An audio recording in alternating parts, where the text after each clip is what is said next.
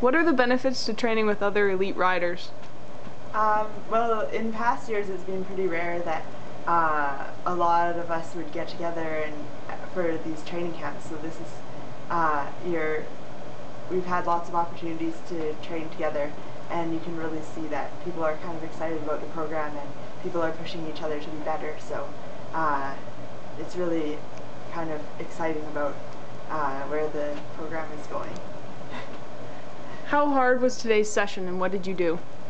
Today was pretty hard, I found. We did some team pursuit efforts, and they were all from standing start, so after a few it really, you start to feel it in your legs. And then we did a pretty hard motor pacing session afterwards, and I was struggling to stay on, so it was, I thought, a pretty effective session.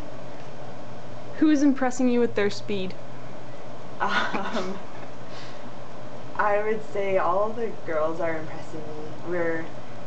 We've been doing team pursuit training, and I'm pretty excited about what our potential is if we actually train together and work on technical things and kind of continue to improve.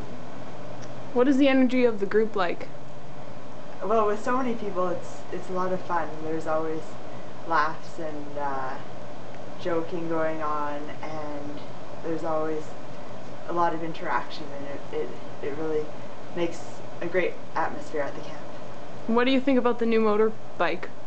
The motorbike actually is the highlight for me of the camp because for so long we've been trying to come down here and do motor pacing, and it's really an important aspect to track preparation, especially for World Cups and World Championships, and it just hasn't been possible, or it's been very limited. So the motorbike is really going to improve our training and our use of the track time when we're down here.